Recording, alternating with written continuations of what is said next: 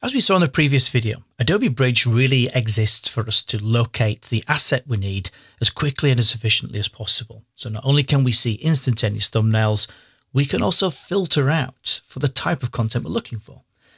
In the Filter tab on the far left-hand side, if I expand open File Type, then you can see from here that we have one Illustrator document, 30 JPEGs, and one Photoshop document in this particular folder. So if I want just a PSD, I can click on the checkbox, and now my one and only PSD, I don't have to fish for in that list.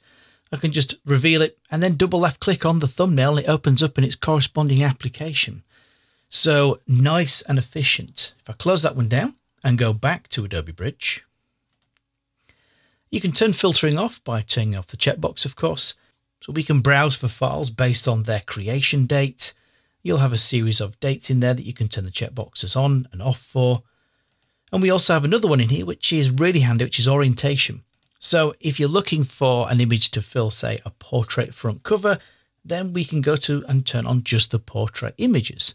I could add in there a square format as well. If you want to turn off multiple filtering checkboxes at the same time, you can head right down to the bottom right-hand side and then click on Clear All Filters. And just to mention that here, the Illustrator document we have in this folder, I could open that from here as well, and any other file.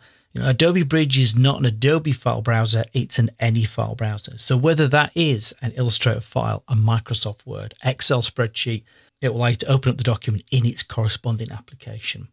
So filtering can be an incredibly handy feature to utilize.